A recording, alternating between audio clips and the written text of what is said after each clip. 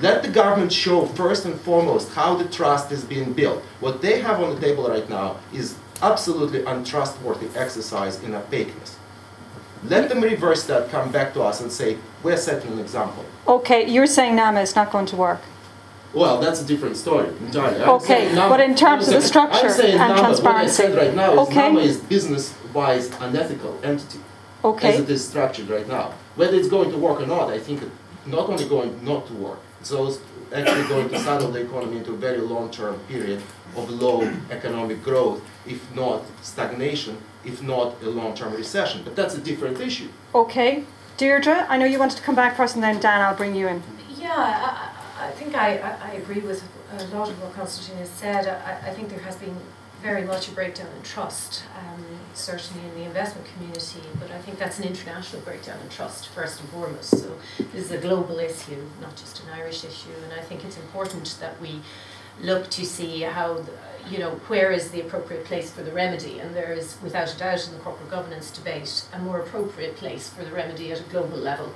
And if not at a global level, at a European level. And it's only really then that I think Ireland can look and say, what specifically do we have to do, bearing in mind our legacy, in order to deal with that breakdown in trust. I think with that it's good to see that there at least has been the start of a broader debate, because one of the things that has frustrated me in my 14 years in the exchange is any time anybody starts talking about corporate governance, they start talking about listed companies. And really governance is about embedding culture, and culture can only happen on a systemic basis. And if you look at everything that has happened in the last 18 months to 2 years, there are systemic issues, and quite a lot of the breakdowns have been probably more fundamentally in the public sector, or at least as fundamental in the public sector as in the private sector. So therefore I'd like to see a broadening of that debate. I'd like to actually see a debate and a considered debate, rather than this sort of instinctive kind of, let's get straight to the solution before we actually work through what actually happened. Okay. Do you think NAMA is a good idea, or do you think it is fundamentally flawed and the government needs to go back to the drawing board? My personal view of NAMA is neither here nor there. I would say one thing about NAMA, the markets understand it, they understand how it's going to work. It has been communicated well. They have therefore assimilated what Ireland stands for in the context of how we see ourselves coming out of this problem. And really, I suppose it would only be appropriate for me to say that I think that bringing in a new solution at this stage, it would have to be far more clearly articulated than anything that I have seen to date. Okay. Dan Boyle, I mean, the Greens have expressed some concern about elements of NAMA. What are your own views? Do you think that this is going to work with a few amendments and changes and a little bit of, talk with the general public? Or do you think that the gist and the majority of what's in NAMA will go ahead as a piece of legislation? I think the draft bill, my own opinion of the draft bill, and I've articulated, I wouldn't vote for the draft bill. And I know the official bill, when it comes out in a couple of days' time, will be significantly changed. But that in itself won't be enough, and the bill will go through a metamorphosis again through the committee stage.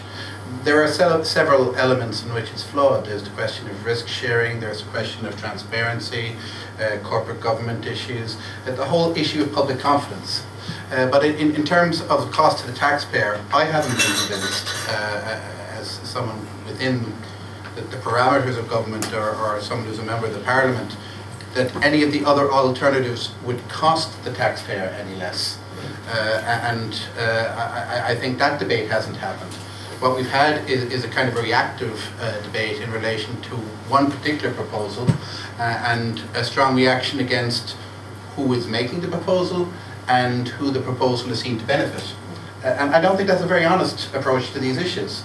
There are a number of options in front of us. There's the possibility of a nationalised bank system. There's the question of whether we could directly default and take the consequences of that. There's a mix and gathering of several other options. But the government has a role to govern. It's come up with a proposal. It's flawed in many respects. I think the Minister for Finance and the government have taken the right approach in putting out a draft document, extremely flawed as it is. But can I address the wider issues about public confidence in business and even the links between business? I think it's accepted now that the Celtic tiger was a fairly bloated animal, and its coat didn't have as much of a sheen as we've been led to believe. But the structure of the Irish economy itself was a bit of a chimera. The fact that, strangely enough, even after the biggest economic collapse we've ever experienced in our history, we have a well-performing export sector. Those exports usually are in the main from foreign direct investment. 80 years into our history, we still don't have an indigenous export manufacturing base. And that's something that, as a country, that isn't very acceptable. We've imported a lot of our wealth by giving incentives to a financial services industry. But the biggest factor was that we allowed property and construction to accelerate to 14 and 15% of our gross domestic product. And that's the lie that people bought. We didn't have a balanced economy, and we believed while it was existing for 10 years, it could go on forever. And part of that reason is that the ability of individual people in business and sectoral interest in business to influence the political process through corporate donations has had that effect. And until we address that, the dealing with this particular crisis doesn't deal with the stopping of this type of occurrence again. Okay, I know some of you want to come back, but I'm very conscious that there are people in the audience as well. You've had your hand up, and lady in the back as well. Ladies first,